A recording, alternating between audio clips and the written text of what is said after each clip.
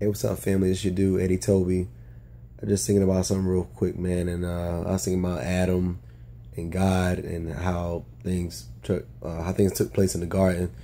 And it's this, man. When we fall into sin, man, and when we struggle with our sin, the problem with Adam is that as soon as he sinned, he went to go hide from God, and God had to go search for him and call for him.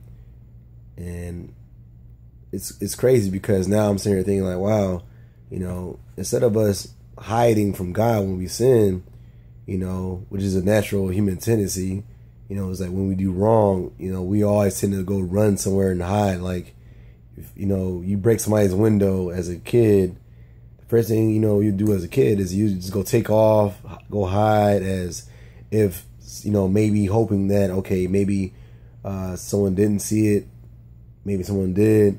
And 9 times out of 10, someone has either heard it or they saw it when it happened, And that's why when you do sin, or if you're struggling in sin, my encouragement to you, my brother and sisters, is that just go to God, because God is all-knowing. God is all-powerful, and there's nothing that he can't or cannot do. God can do anything. And it is so critical for us as Christians, man, to just stay faithful, man, in our confession, in our dialogue, in our relationship with God, because the Lord knows everything about you. He knows that the number of hairs that you have in your head. He knows. God knows you, man.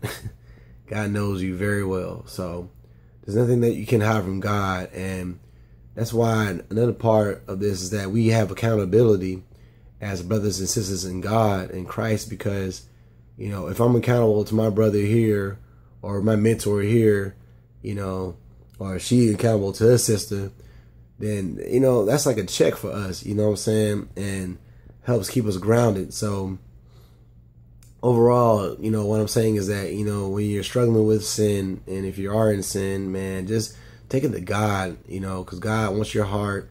God wants your entire being, you know what I'm saying? And there's nothing more that he wants is just to have that beautiful, pure relationship with you. God knows that we're not perfect, but he also has given us his grace through Christ Jesus. And so as the believer, man, it's just so very important to just, when you're struggling in sin, man, just take it to God. Don't worry about who's going to think what, or who's going to say that.